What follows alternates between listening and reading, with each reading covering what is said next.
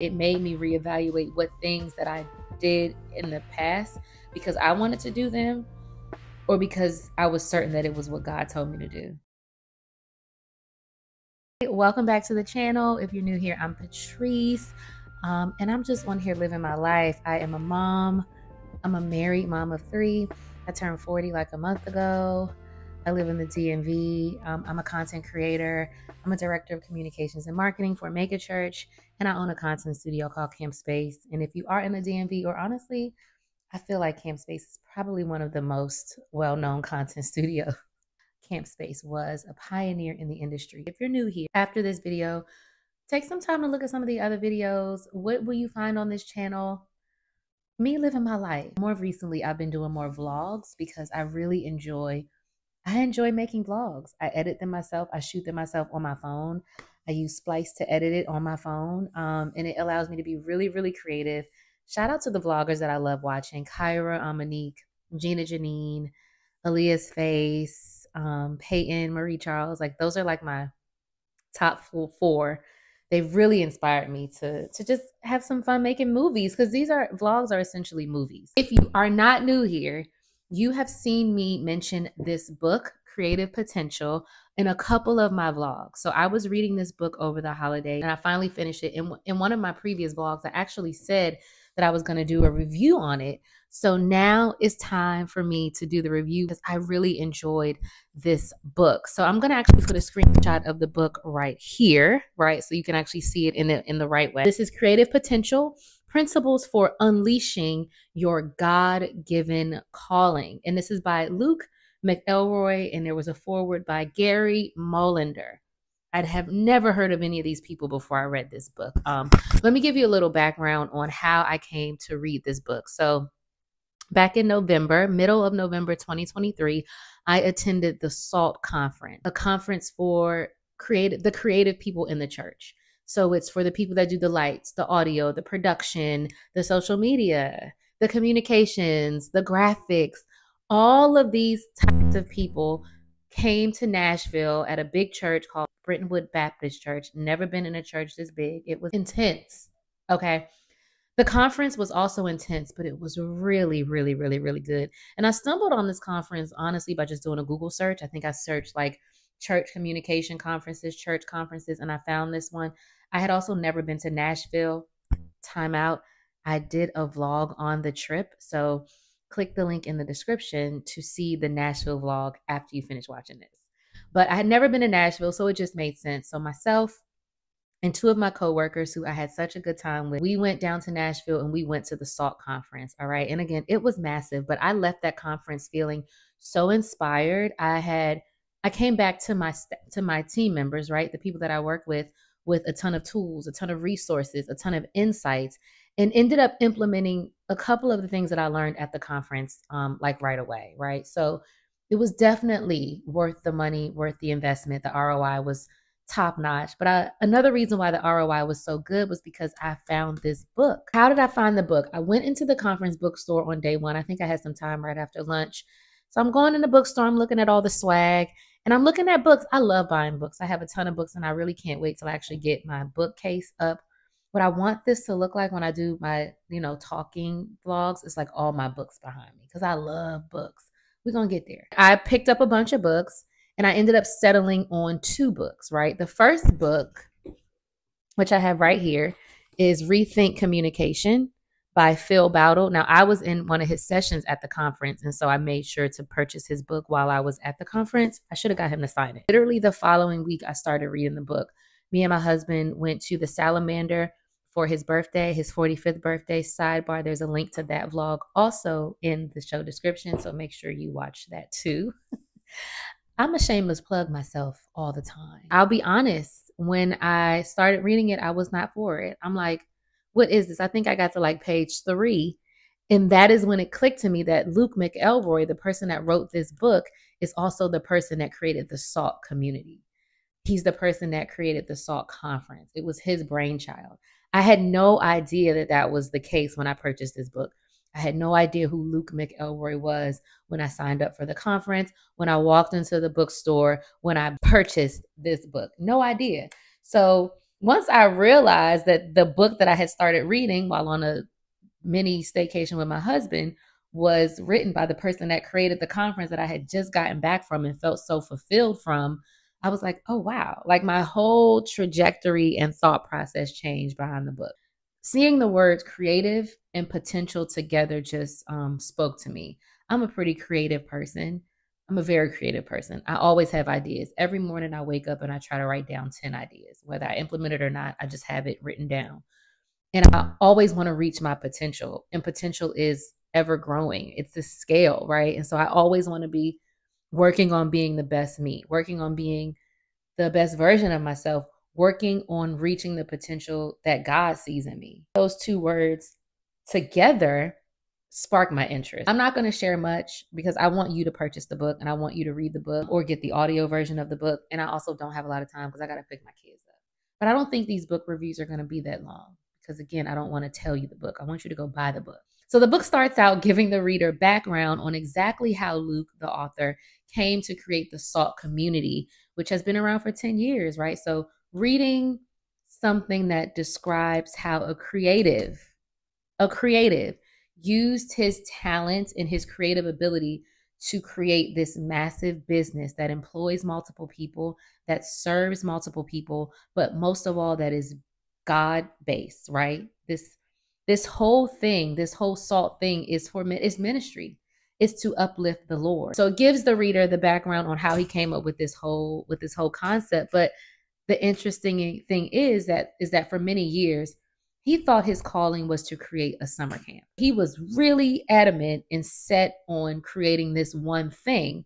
But through finally surrendering to what God wanted for his life, even when it was not what he thought he was supposed to do, he was able to find his true God-given calling. And that ended up being the SALT conference. And by him locking in and hearing God's calling on his life, that's how he was able to reach his creative potential. And when I tell you the SALT conference, every part of it is this massively beautiful experience. It was colorful, it was big, but it was intimate. The keynote speaker was, I think, the former president or something of DreamWorks, like the movie. You go to some conferences and you really feel like just a little speck in this massive land of just a bunch of people scurrying around, but it didn't feel like that. It had praise and worship. We prayed. It was different. And honestly, I cannot wait to go back. And I know I'm kind of going on a tangent here. We're supposed to be talking about the book, but I don't know about the book if I didn't go to the conference. So I have to speak to that. Reading that the entire SALT conference, SALT community, which is much more than a conference, wasn't even what he thought he was supposed to do, was so like mind-blowing to me. Because so often we just lock in on what we think we're supposed to do. I've done it many times, and I'll talk about that a little later. But we get an idea in our head, and because we have the idea, we think it's an idea that God gave us, or because someone told us to do it and it makes sense, we think we're supposed to do it. And then we just go full speed ahead and activating and executing. Then you realize, or maybe you don't realize, that that's not what you was really supposed to do. That wasn't the recipe that God made for you. Page 25, and this one also I highlighted like crazy in this book. It's only page 25 and it's like all pink. God doesn't need me to fulfill his purposes in the world. God wants me to play a part in his story. Instead of being an invitation to the destination in that picture God gave me, he was inviting me to private preparation. So I may have been moving on a bus to the beach, but God had some work to do first. Just as an artist uses a chisel on wood to create a beautiful sculpture, God was about to chip away some unnecessary elements of my own character and giftedness. He was about to turn me into the beautiful work of art that he purposed from the beginning of time. With God, some things must go before they can grow. Ooh, reading it again. With God, some things must go before they can grow. In this season, I knew God was using the chisel on my life to make room for the things he was wanting to make new and renew. This was a process that took humility, time, and a lot of faith. While I was stuck behind a gate that wouldn't open, trying to pry my way into a race I wasn't ready to run, God was teaching me a profound lesson. Don't try to microwave God's call on your life when his intent might be to use a slow cooker. A literal takeaway. Most entrepreneurs, most really successful entrepreneurs didn't hit their stride into their 50s or their 60s. Okay. But we live in such a microwave society that we want the quick success. We see it on social media. We think it's supposed to happen that way for us. We do things quickly because we want to be able to put it on social media. We get an idea, we activate, we rush because we've been taught that we have to hustle. We got to get it done. Just do it. But never are we told to be still. Never are we told to let things go off of our plate so that we can make room for what he's telling us and what he's trying to put in our hearts. I have a YouTube video on this too. It's called I Quit My Podcast. Also, link is also in the description. And it's talking about how I just decided to quit my podcast after 3.5 years.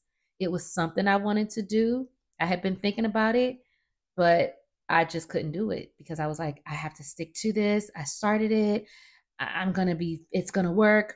And then one day, right after breakdown, I said, I can't do this anymore. God was like, girl, let it go. Why? Because I'm telling you to let it go, but also because I have something else for you. So I let it go. I recorded it because I like to document everything. I recorded it and then I let it go. Check. So after that, I slowly started removing things from my plate, my life plate, things that were holding me down and making me not like stuff, like not like life, not enjoy life because I just had all these unnecessary demands on my life, trying to be and do all the things. And as I start to take the things off my plate, I feel better. I feel lighter. I have time to talk to God. I have time to truly think about and pray about what it is that he wants from me. So all of that came from just page 25 of the book, period. Should you read the book? Absolutely. Listen to it on audiobooks. Do what you need to do. Why you should read the book. It's easy to read. It truly made me look at how I interact with and listen to God. I was not doing neither before I read this book, okay? But I am doing it now. I have to admit, it's a little hard for me because it's like, do he hear me? Another thing I liked about this book is that it made me reevaluate what things that I did in the past because I wanted to do them or because I was certain that it was what God told me to do. And I'm going to give y'all two very clear examples of that. My business, Camp Space, while I boasted on it earlier, it never really reached the potential that I thought it should have reached the potential of. But as I was reading this book, I thought, well, maybe it's because I never talked to God about it. I never consulted with God. I said I was going to have a co-work space. And then I just started having events and I started building all these partnerships and trying to have all these relationships with people. But I didn't say, hey, God, is this what I'm supposed to do? What do you think about this? Instead, I was like, God, please make this happen. Please, God, make this happen. Please make this happen. It happened. But when I think about its potential, again, that word, I just don't know if it was what it was supposed to be for me. Because let's be clear, and this was also in the book, God does not want mediocrity. Everything God touches, he wants to be great. Everything God touches, he wants to be great. That doesn't mean that you can't start something and then get better so that you're the best. I'm not saying that. But I do think there are instances where we are trying so hard to make something work when it's just not for us. It's not the calling on our life. But for whatever reason, family obligations, things that you've seen, peer pressure, unrealistic expectations you have of yourself, you think you're supposed to do it. And you just keep trying. And it's like, baby, this ain't working. Let it go. Make room for what is supposed to be for you. So the first example, again, was my business. Not really sure that's where I was supposed to go when I was supposed to go there. But then also, if you've listened to the podcast, if you haven't, it's the link, or you can just watch the videos. Scroll on down. I have a playlist, Shades of Content Podcast. I went down this path of wanting to franchise the space because someone said to me, you should franchise. I want to open one in Baltimore, so you should franchise. So I went down this path. I spent $20,000 and then some doing all the things when, aside from me not even talking to God, I didn't have no real facts or figures to back this thing other than a couple people saying, that's a good idea. You live and you learn. I will never make that same mistake twice. I'm going to listen. I'm going to talk to you, God, and make sure that it's what I'm supposed to do. Another reason why I love this book was because it gives you the blueprint on how you can find your own creative calling and live up to the potential that God set for you. Tons of tips in here that you can apply to your life. So first you have to be unique, then you have to be excellent, then you have to be able to collaborate and be collaborative, and you got to be contagious. So those 4 things are what's going to allow you to reach your creative potential and live up to the calling that God has on your life. And Luke in this book breaks every part of that 4 down. Everything is backed with Bible verses and Bible stories, so you can truly connect the book with the word. Like, he's not saying things because he thinks it's facts. He's not saying things because it sounds good. The things that he is saying, there is a Bible verse attached to it, and he breaks down the Bible story so that you can not only understand it in the Bible, but you can see how it pertains to you very specifically. You can put yourself in the shoes of the character. I love this book so much, y'all. I broke it. Okay, look, I broke it. Like, I don't know if you can see all the paint, like, writing in it. I mean, it got intense, okay? I wrote, create the good that allows others to see God.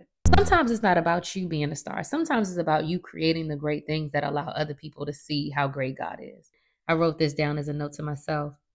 By not stepping up and using my God-given talents to build and lead a real team at my job, I am hindering the spiritual growth of others because they can't learn through the church in which I work. Because I was definitely in a space of just like, you know what, I'm going to chill. I'm going to just do what I can, do what they allow me to do, because I was frustrated, but I'm supposed to be there. So personal application for me, after reading this book, I'm going to work on building a real relationship with God. He is who I should counsel before, during, and after all things. I'm also in the middle of a fast right now. Now, I didn't know I was going to do this fast when I finished reading the book, but it just so happens that here we are. So I've been just automatically having to make more time to talk to God because I don't have the distractions. I haven't been on Instagram. I'm not getting coffee. All the things that distract you, I don't do it. The only time I watch vlogs is if I'm on the Stairmaster. I can only watch vlogs when I'm working out. So I've just had a lot of time to talk to God. One of the biggest things that I got from this book, and one of the biggest things that I'm taking with me as I go on, is I've totally humbled myself. And I'm realizing how mediocrity has been a part of my life on many occasions because I did what I wanted to do and not what God wanted me to do. You know, I had conversations with myself, with my husband, about why can't this be great? Why can't I do this? Why can't this blow up? It's not because I want the fame or the clout. It's just I be seeing the potential. I don't know if those things were for me, because what's for you is going to be great. God makes all things great, and he doesn't want us to be basic. That was also in the book. I don't think Luke said basic, but he don't want us to be medium. He don't want us to be mid. He wants us to be great. And he's given us all of these unique traits, right? So that we can do exactly what he put us on this earth to do. Whether it's you're a teacher, whether you're a statistician, whether you work on Wall Street, whether you're a model. Models are built the way that they're built to model. Whether you're Beyonce, it was no coincidence. And I said this in my vlog about my birthday vlog, my 40th birthday vlog. It wasn't a coincidence that Beyonce's grandmother was a seamstress who taught her mom how to sew. Her mom was a hairdresser who could then do the hair and make the clothes. Her dad was a professional who was just eager to do something entrepreneurial. And she had all these friends who could sing, and they all lived in the same area together. That's not a coincidence. When God put the makings of Beyonce together, he knew she was going to be a star. He built her for that. And everybody in her life made sure that it happened. So how about, what if you could take a second and just really hone in on what you know is for you from God, and you make it known to everybody in your life, and they all conspire to make sure it happens? How powerful is that? And then you do it for them, and y'all are just all working in your best. I also think that we should challenge ourselves to question when we feel something that we think we should do, or when someone tells us that they want to do. We need to ask ourselves, and we need to ask them, have you talked to God about it? Have you read the word about it? That is it. I hope that you gleaned something from this review. If you want me to do more reviews, let me know in the description. I'll tell you what I am reading next. Baby, Sheila Johnson Walk Through Fire, y'all. Only on page 68. It's about 250 pages. It's a page turner. I can't put it down. I'm taking it with me to the playground with my kids. Okay. It's so good. If you don't know, Sheila Johnson is the co-founder of BET, Black Entertainment Television. The book, she's also the owner of The Salamander. And if you watch the Salamander vlog, you saw that I bought this book while I was there. Hope you enjoyed it. Get the book. I'm going to try to get an affiliate link. I got to get my Amazon store set up. So hopefully that'll be in the description too. If you know or follow Luke, please share the link to this review with him via email or DM him. I know he's on Instagram. I also put his Instagram in the description. Let me know again if you like the review and if there are other books that you want me to read. I read for pleasure. I read for enlightenment. I read for education. I read for self-care. I'm so happy you watched this video, and everything you need is in the show notes. Happy reading. I know reading, I feel like reading doesn't happen as much because we have podcasts, because we have vlogs, because we have so many other things, but reading is fundamental. As cliche as that sounds, when you read, you get smarter, you know more, you're more confident. If you have kids, make sure you're reading to your kids. I'll be back next week with another video. I think that's it. Have a good one. Peace.